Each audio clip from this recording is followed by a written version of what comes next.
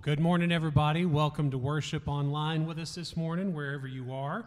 We're going to invite you to stand if you're able and if you want to, and let's begin our worship together this morning.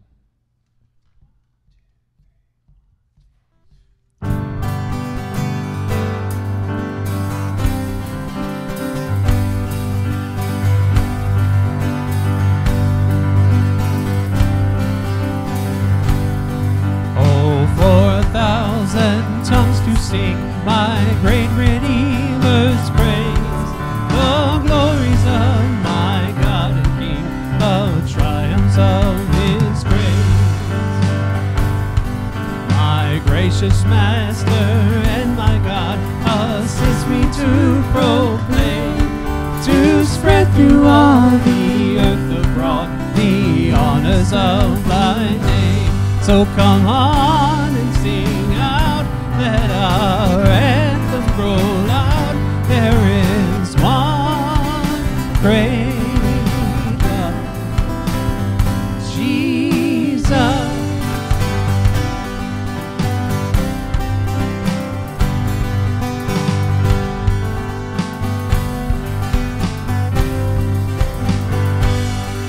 Jesus, the name that charms our fears, that bids our sorrows cease. 'Tis music in the sinner's ear, 'tis life and health and peace.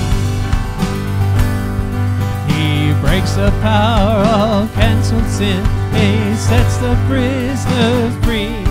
His blood can make the foulest clean, His blood availed for me. So come on and sing out, let our anthem grow loud. There is one great love, Jesus.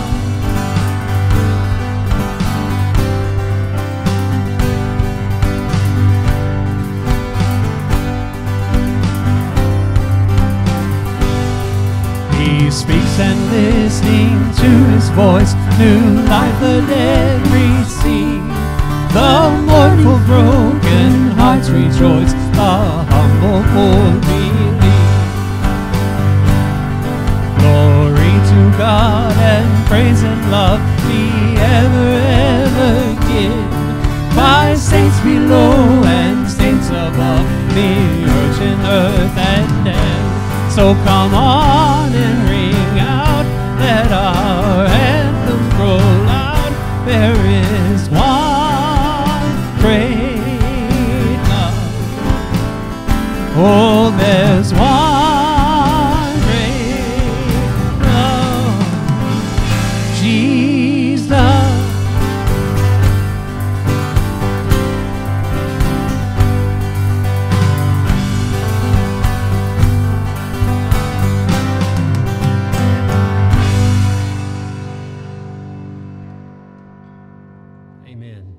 Let us pray together.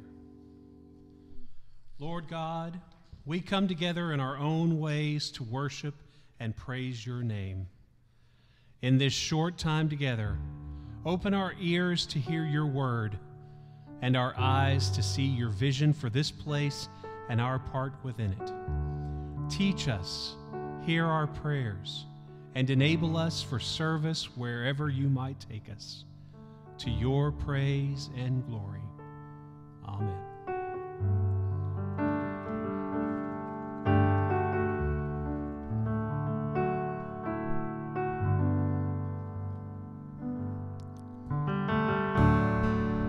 A refuge for the poor, a shelter from the storm. This is our God, and He will wipe away your tears and return your wasted years. This is our God, so call upon His name. He is mighty to save. This is our God.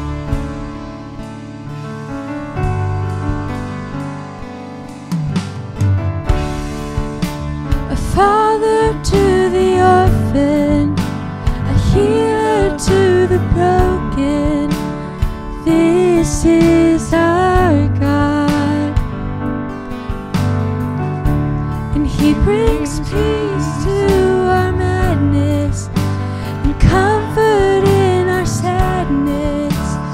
This is our God.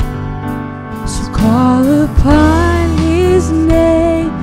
He is mighty to save. This is our God.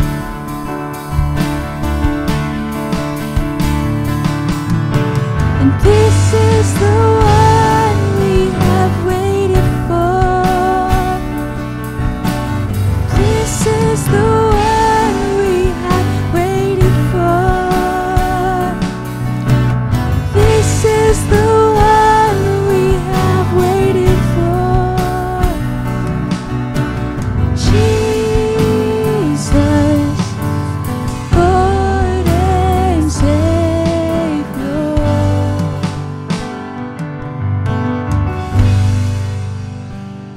This is our God.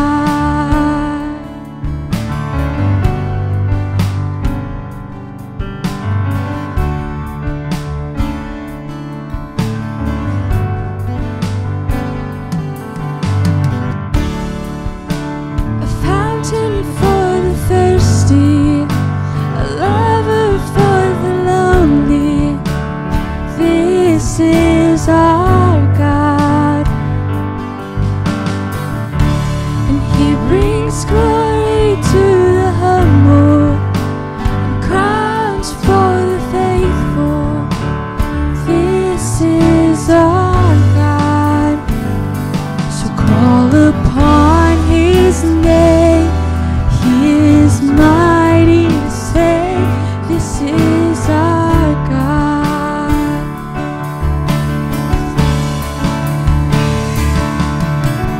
This is the one we have waited for. This is the one we have waited for. This is the one we have waited for. His name is Jesus, Lord and Savior.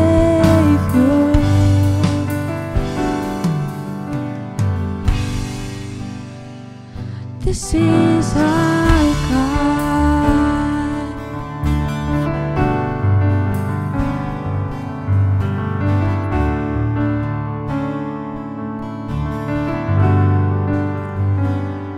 So call upon His name. He is mighty to save. This is our God.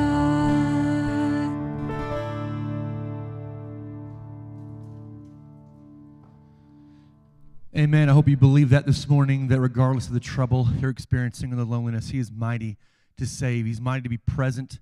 He's with you, and is so glad to be reminded of that this morning in worship. And I pray that you leave with that hope today when you close out your window, your tab, that you know God is with you and He's mighty to save. Join us together as we affirm not only what we believe in who God is, but believe why we've joined together, and that is with our vision statement. Could you say that with us together this morning? We strive to be a Christ-centered church, a caring community growing deeper in faith, reaching out in love, and making a difference in the lives of our neighbors near and far. Amen. Amen. So good to have you this morning. It's a beautiful Sunday morning here as we film, and we're so glad that you have joined us today. Would you mind just dropping in your name, whether you're on Facebook or the platform, saying, hey, it's me. I'm here. Here's who's with me in my PJs in the living room, joined together. Even if you want to put your animals, go ahead and put all your dogs. We might allot more time for Jessie because she's got quite a bit of dogs, so we'll let her do that this morning. But it's so good to have you today. Go ahead and fill out that Connect card, whether you're on the platform. And one of the ways that you could actually witness, maybe evangelize, if you want to call it this morning, is if you're on Facebook, hit that share button. That share button allows you to share that you're watching or that you're joining with us together. It's just a way to tell people online, hey, I'm going to make Sunday morning important. There's a lot of things that you could be doing right now, sleeping in, binge watching on Netflix, but you're going to say, hey, I'm telling my folks and my friends that joining in worship together with my church folks is important. And so you can share that right now. Just pretty easy. Hit that share button or let people know that you're watching today. And that just says, hey, you know what? This is important. And I think God and my relationship with Him and His church is vital And so I would encourage you to do that. Just a fun way to maybe share your faith this morning online. So we're glad that you made it. We're glad that there are a lot of things going on in the life of the church. And you can actually follow along. We have a couple mass emails that go out during the week. First Thoughts will go out Monday and Tuesday. It's a holiday, so I'm not sure which day, honestly, but you can subscribe to those, and there are some important announcements. One of those is that Pastor Clark's Zoom Day School. Is that it, right? Zoom Day School? Zoom Day School started this morning. That is in correlation with his new sermon series, The 10-Second Rule. So that is Sunday mornings at 10:15. If you missed this morning, that Zoom link are in those emails, the first thoughts and the first happenings that go out this week. And so you can check on those and see what's going on. We encourage you to do that. In those emails, you'd also see that we are in need of some OMP drivers. We are in need of 2 drivers for our high school trip that's taking place in June. One of those drivers will be 9 months pregnant during that time, so she cannot fulfill that role, although I know she really, really wants to. So maybe you've got some older kids at home who are now with you. Send them my way. Or maybe you enjoy missing 5 days of sleep. Call me, because we can suffer together. But it's a great time, and we need some adult drivers in June. So if you would love to do that, and that kind of sounds enjoyable or sounds fun, maybe it's a different change of pace, we'd love to have you serve along with us. But feel free to follow us on Facebook and Instagram for more announcements. And also just for a lot of things that we could be praying for right now. Amen. A lot of things are going on, COVID-related. We want to continue for Joys and Concerns this morning to remember Cheryl and Liam as they have a COVID-19 diagnosis. Want to pray that God's strength is with them. Continue to pray for the Atkins family. And thank you for all those who've been loving on them with meals and letters of encouragement. They appreciate that. And it's just a great ministry that a lot of you are being involved, just loving on people during this time. That's really the best thing that we could do. So just with all the things going on, it's really appropriate this morning that our bishop would like to share just a quick word about just what's going on in our country and offer a prayer for us over our joys and concerns. So I'll now turn it over to our bishop. As the people called Methodist in Arkansas, is to be on our knees praying and confessing and repenting, and to wade into the middle, in the midst of the polarization, to bring reconciliation. I've been with you over 8 years now, and I know your character, and I know your heart, and I know your faith. And every time you pray, and every time you seek reconciliation, you are giving a glorious witness to the Lord, and you are planting seeds of hope. Pray with me. Lord, we give you thanks for the great reconciling, your Son, our Lord and Savior, Jesus Christ. We confess our own sin in how we view others and treat others. We confess our nation's failings in so many ways.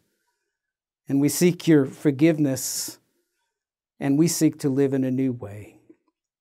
So fill us with just the grace we need at just the time we need it and just the way we need it, that we will be able to be reconcilers for Christ in a polarized and broken nation.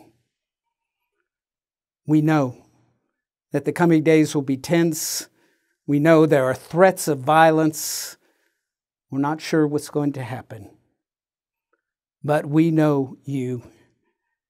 And we give you thanks that you are still God, Jesus is still Lord, and the Holy Spirit is still the Holy Spirit. In all things, at all times. Amen and amen.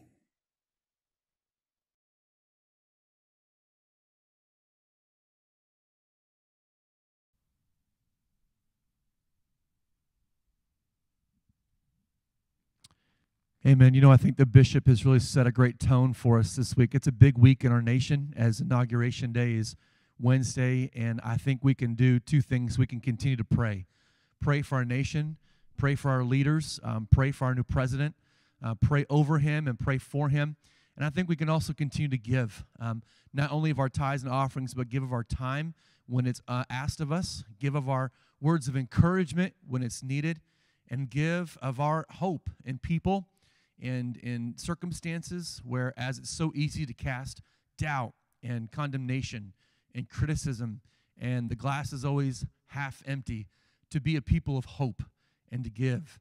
And so as we pray over our offerings before we continue to worship, I want to thank you for giving to the ministries of this church and to continue to allow those things to continue to happen. And so we're thankful for that opportunity to worship with our tithes and offerings. You can give in the mail, via the web, and yesterday I texted my offerings. So super easy. I love it. So you can text in the offering. It takes a few seconds, really just a few seconds to give online. But we're so thankful that you are so present with us. And let's pray over our tithes and offerings and give our joys and concerns in our nation to the Lord. Heavenly Father, we are thankful for the opportunity to come this morning and meet together. Lord, we ask that we would give cheerfully with a cheerful heart in a point of our country's history, Lord, when we want to hold tight and be protective and make sure that we're secure. Lord, help us to relinquish that control and to give not only of our finances, but to give of our words of encouragement, to give of our sunny disposition, to give of our hope, to give of our time, to give when we really don't want to. Let us not change as our circumstances change and our culture change. May we continue to be a people of hope and of faith that you will save us when we call out to you. We thank you for this opportunity to come together and worship in your holy name. Amen.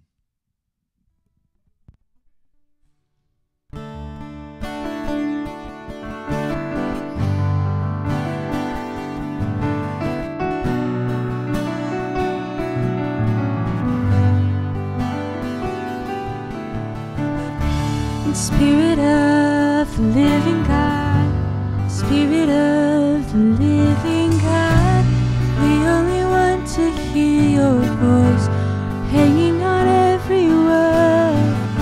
The Spirit of the living God, Spirit of the living God, we want to know you more and more, hanging on every word.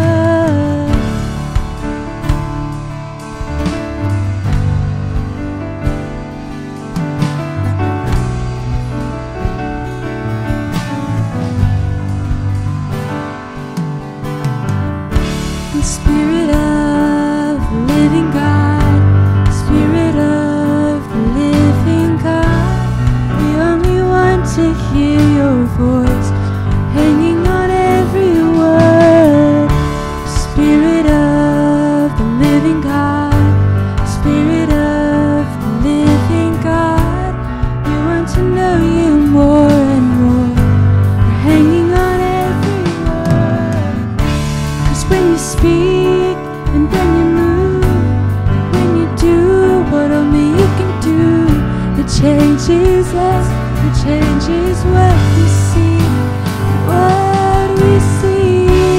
When you come in the room, and when you do what only you can do, it changes us, it changes what we see, what we see.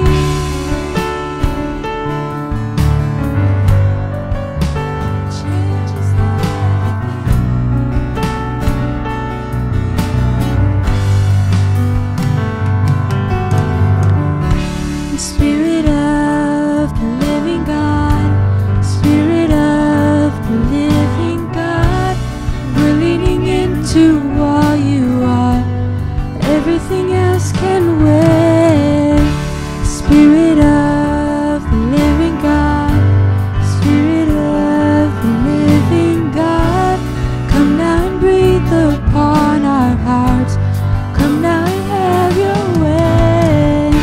'Cause when you speak, and when you move, and when you do what only you can do, it changes us, it changes what we see, what we see.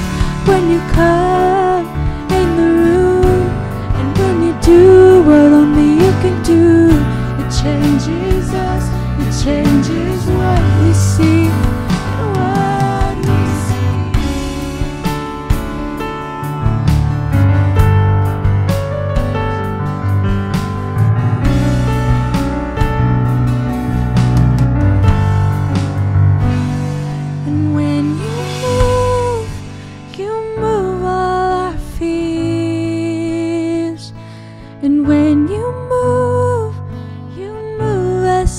tears.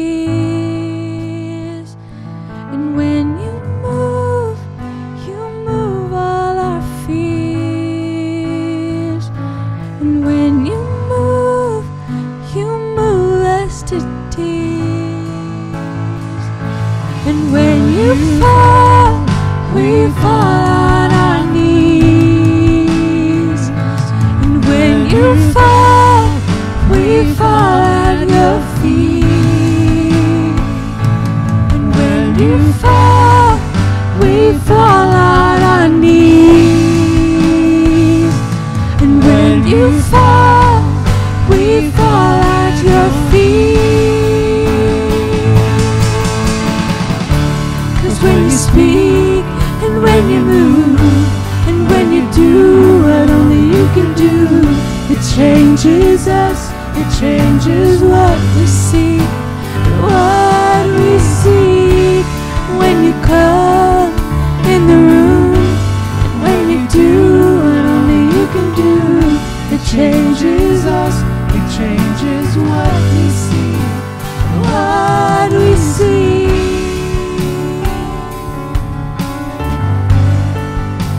It changes everything.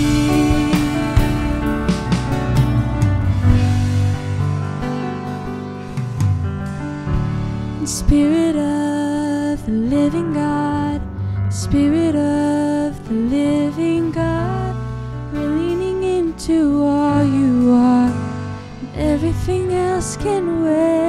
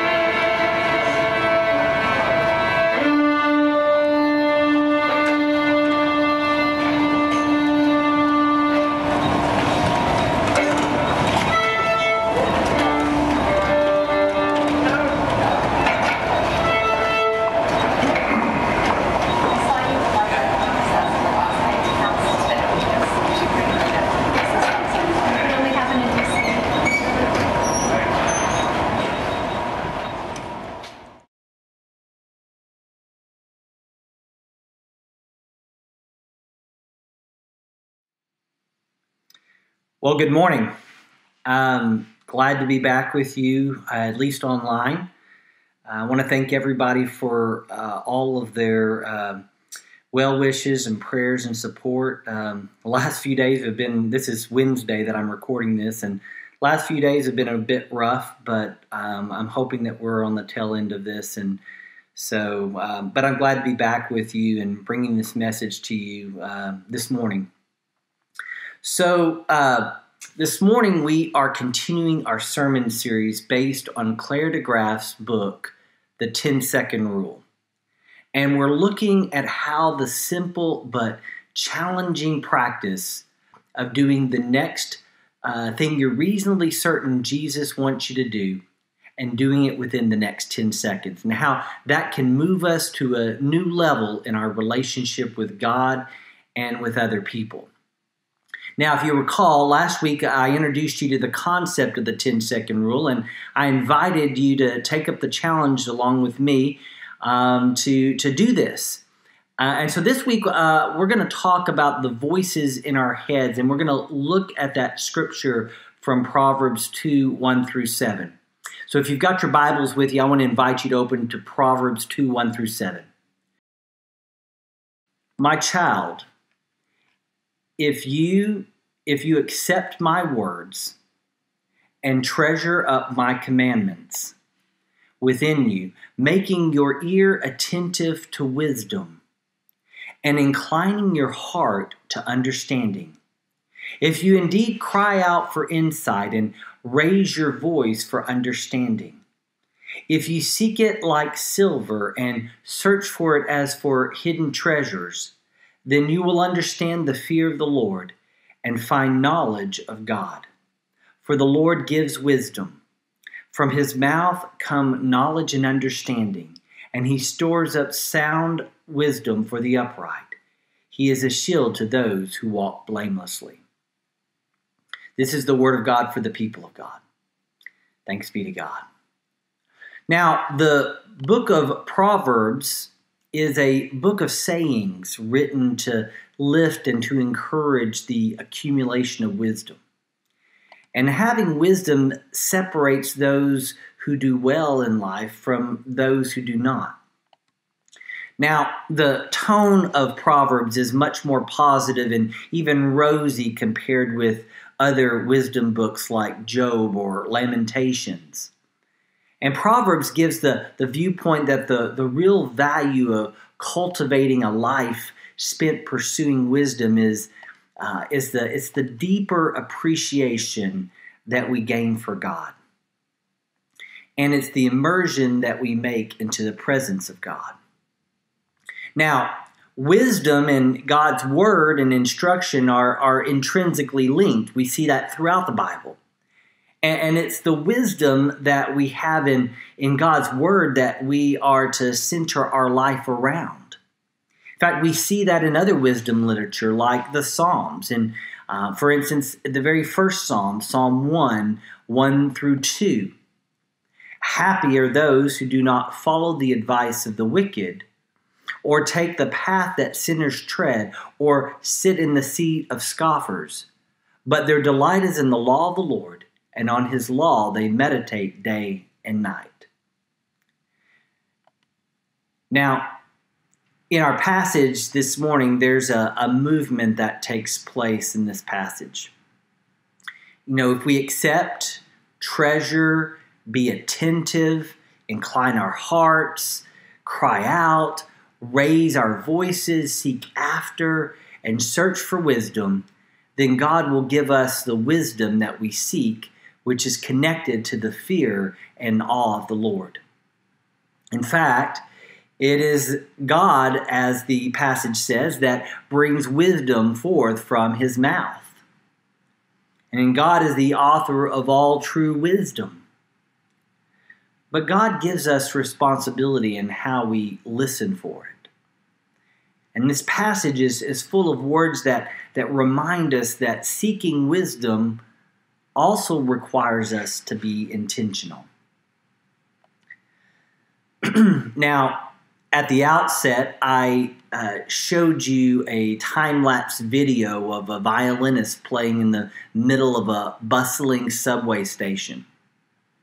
That video is part of a project that in 2007, the world-renowned classical violinist Joshua Bell participated in, along with the Washington Post. And so Bell was bussed at the Washington, D.C. metro station during commuter rush. And what the Washington Post wanted to see is if people recognized or paid attention to the quality of the performance they were hearing. Now, what happened is maybe not that surprising to us. See, during the time Joshua Bell was performing, he had only 27 people give him money for his playing, and only 7 stopped to listen. So he earned a whopping $52.17, with $20 of that being from the one fan of classical music who actually did recognize him. Now, Bell's experiment is a demonstration on how hard it is for us to both hear and recognize something special or important, especially in the daily grind of our everyday tasks, responsibilities, and concerns. How much more difficult is it for us to hear the voice of our Creator, the voice of truth in the rush of our lives? And in addition to our constant enemy, hurry, when we do receive an impression or a nudge to do something, there's also those other voices that we hear. And Claire DeGraff in his book calls these dueling voices. He says that when we receive an impression that we are to do something for God, for someone else, that immediately after that voice comes other voices that sound like excuses of why we shouldn't do something. And what are these voices? Sometimes they're the voice of the adversary, Satan, keeping us from living out God's desire for our life. Sometimes they are the voice of the world telling us to temper our expectations or to fall in line with what is expected. But most often it is simply us. That part of us that doesn't want to put ourselves out or might be afraid of where following that voice will lead us. You know, we've settled for a lukewarm, passive version of our faith. But what if we could do and be something more? More faithful, more adventurous, more Christ-like. That's the beauty of the 10-second rule, and especially the 10-second part. You see, by doing the next right thing within 10 seconds, you keep those dueling voices at bay before they can pop up and keep you from doing it. In John 10:27, Jesus says, "My sheep hear my voice, I know them, and they follow me." The question is, how can we recognize the voice of God? Well, we believe that over the centuries, God's voice is consistent in how God speaks to his children. And God can speak to us through amazing or miraculous events, dreams, visions, perhaps an audible voice or a specific sign. God can speak to us through other people in our lives. You know, having a trusted group of faithful friends, faithful Christian friends, can help us as we discern God's voice together. For example, in the Quaker denomination, they have an actual group process to help people discern and identify the voice of God. Now, spiritual direction is another way to hear God's word, God's voice. God can speak in prayer. It can be an impression or an internal voice that helps and gives direction. You know, back when I was trying to discern a calling into ministry, I was hearing a lot of voices. Some of those voices were clearly God, and some of them I wasn't certain of. But what I was able to do was discern that voice from God, and using friends and other people who I had a trust in that were able to give me guidance, I was able to discern that what I was truly hearing was truly the voice of God and not just my imagination. But the way that God most often speaks to us in his word is through the Bible. And as we receive impressions about what we should do, we should always test what we are hearing with God's word to see if it's accurate and faithful. 2 Timothy 3:16 through 17 says, all scripture is God-breathed and is useful for teaching, rebuking, correcting, and training the righteous, so that the servant of God may thoroughly be equipped for every good work. And once we receive an impression and we know it is in line with Scripture, well, then we should do it. You see, the power of the 10-second rule, which is that we should do the next thing we're reasonably certain Jesus is calling us to do it, and to do it in the next 10 seconds.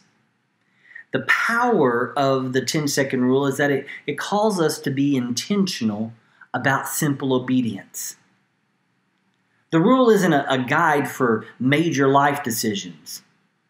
You should not decide to quit your job or sell your house and move into another country to be a missionary in 10 seconds. And you shouldn't answer a call into ministry unless you have taken the time to really truly discern that it is God's voice that's calling you into this. There's some decisions that do take more time, more prayer and more words of insight from trusted friends, and more time to listen to God's voice. But that being said, there are tens, if not hundreds, of opportunities that we miss each week to be used by God. And these decisions don't require us a great amount of discernment. They just require us to listen, to be intentional, and to respond. And I believe that is the Christian life, that the Christian life is as much less about the large things that we do and much more about the daily simple acts of obedience. I heard someone say recently that our life with Christ is not an event, but a process. I want to invite us this morning to keep practicing the 10-second rule, to keep looking for the next right thing that we are reasonably sure Jesus wants us to do.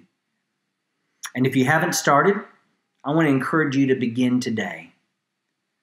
To make a commitment to follow God with both our hearts and our action, even our daily simple ones. By following this simple rule, we will begin to see all the daily ways that God invites us to bless us, others, and in doing so, I believe we will grow closer to God and experience a deeper sense of God's presence in our lives. It is truly a way that we will gain wisdom and understanding. Would you pray with me? Oh, holy and gracious God, Lord, we give you thanks for this day. We thank you that your voice is clear to those of us who will open our ears and listen. Help us to become more obedient on those impressions and those things that you lay on our hearts in those moments, to do the next thing that we're reasonably certain you're calling us to do. To not argue with you, to not second guess, but to simply be obedient and answer your voice. Help us to be more obedient. Help us to be more responsive. And help us as we desire to be more faithful disciples of Jesus Christ. This, Lord, we pray in your most holy name. Amen. Well, thank you again, Pastor Clark, for your words this morning. Help us. I hope we all go through this week trying to listen to the Word of God in our daily lives. So we're going to close our worship this morning together as we stand where you are if you can, and or continue sitting and enjoy your coffee with as we listen to the Word of God in this song, Word of God Speak.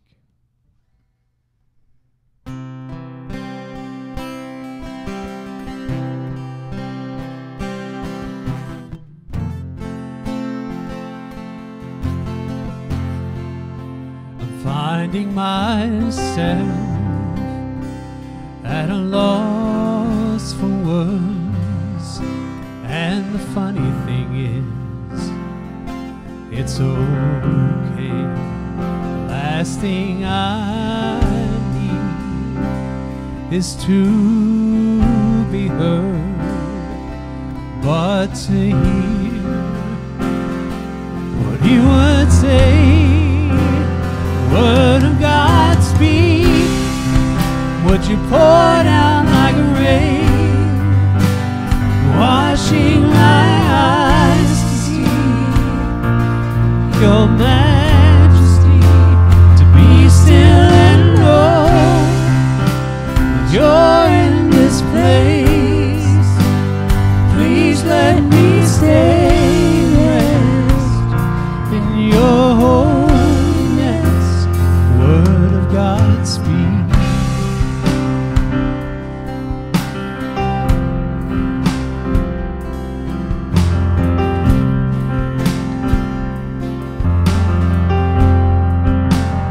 Finding myself in the midst of You, beyond the music, beyond the noise. All that I need is to be with You, and in the quiet hear Your voice. Word of God speak, would You pour down like rain, washing my eyes to see Your majesty, to be still and know that You're in this place. Please let me stay and rest in Your Word of God speak, would You pour down like rain, washing my eyes to see Your majesty, to be still and know that You're in this place. Please let me stay and rest in Your holiness. Word of God speak.